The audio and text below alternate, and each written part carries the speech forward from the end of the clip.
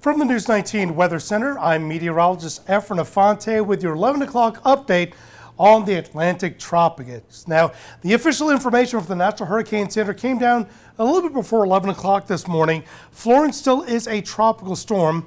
Winds are at 65 miles an hour, gusting to 75. Not much change. Its forward motion to the west has picked up a little bit, now to 8 miles an hour. But notice, it is starting to get its redevelopment. Earlier this morning and overnight last night, half of it was chopped off, but now, as you can see with the radar loop, it is now starting to get a little bit more of its comma shape, which means that a lot of the thunderstorm activity is now starting to wrap around, which the wind shear that was cutting off half of it is now starting to dissipate. So a lot more contour is starting to develop. So it looks at this point that Tropical Storm Florence is no longer weakening. It isn't strengthening yet, but it is starting to get organized. Now, the wind shear that's been associated with it over the last 24 hours has now shifted off to the southeast because of its forward motion to the west at 8 miles an hour. So it is starting to get organized, and as it does, it'll start to strengthen. Now, the latest track from the National Hurricane Center shows that as we get into the weekend, it'll start strengthening again as a Category 1 hurricane by Monday morning to a Category 2.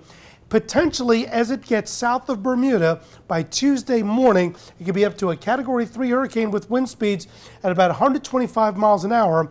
And then by Wednesday morning, again, the cone of uncertainty is a very wide swath. So its position could either be directly west of Bermuda, southwest of Bermuda, or actually northeast of the Bahamas, of the Northern Caribbean islands, potentially as a Category 4 hurricane with wind speeds of 130 miles an hour. Now, don't get hung up with the Category 4 number. Between the Category 3 and 4 estimation, based on its strength, it's only a difference of 5 miles an hour, from 125 miles an hour sustained winds to 130.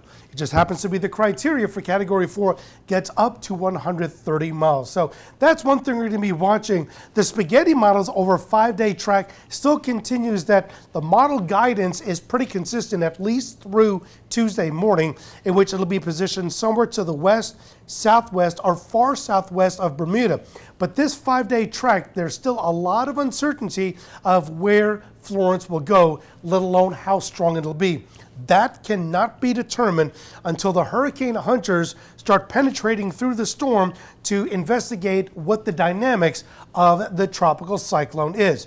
That will occur on Monday, as hurricane hunters will be going out Monday morning, Monday afternoon, and Monday evening. We may not be able to tell the structure and the dynamics truly from the hurricane hunters until late Monday night. So that's on Florence. Now, we've been watching some tropical activity. The latest information from the National Hurricane Center is that there are 2 tropical waves that have potential of developing within the next 48 hours. Well, we don't have to wait anymore. This is now potential tropical cyclone number 8.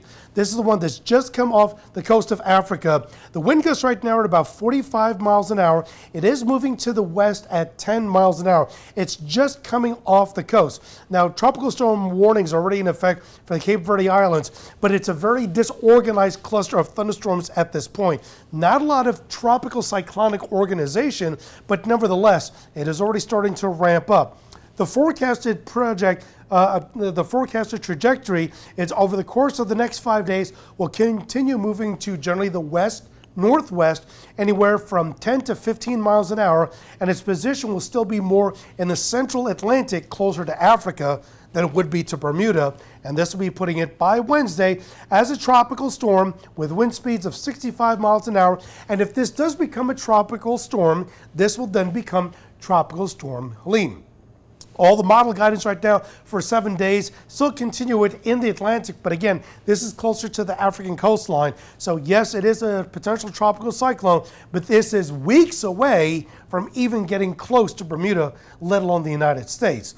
Now, the other tropical wave, Invest 92L, it continues to move through. It's poorly organized right now. Winds at 30, gusting of 40, moving to the west at 12 miles an hour. This is potential tropical cyclone 8. This 92L is ahead of it. Now, all indications right now, it will start to strengthen, but as far as its intensity, it's still to be determined. But the 7-day tracks take it a little bit closer to not only the Lesser Antilles Islands, but more into the central Atlantic. So that's what we're going to be watching. Oh, and by the way, the National Hurricane Center just found a new one. This is Invest Tropical Wave 94L. And look at its current position. Position right now is actually right off the coast of the United States, off of the Southeast Atlantic. Wind speeds right now at 25 miles an hour, very poorly organized, but it's a cluster of thunderstorms. Its motion is moving to the northwest at 13 miles an hour, positioned about 175 to 200 miles to the west-southwest of Bermuda. It's very early stage right now, but the 5-day track can put it really anywhere. It is a development of a tropical wave. That's all it is. A cluster of thunderstorms. No idea where this guy is going to go, but keep in mind that this is something we'll be watching. So overall, not only are we dealing with the remnants of Tropical Depression Gordon, but now watching the newest one, Invest 94L, which is off the southeast coast, closer to Bermuda. We've got Tropical Storm Florence, which is well southeast of Bermuda. We have Invest 92L, and now potential Tropical Cyclone 8. So very active weather for the Atlantic. And of course, we'll be updating this as information comes along from the National Hurricane Center and from here at WLTX News 19.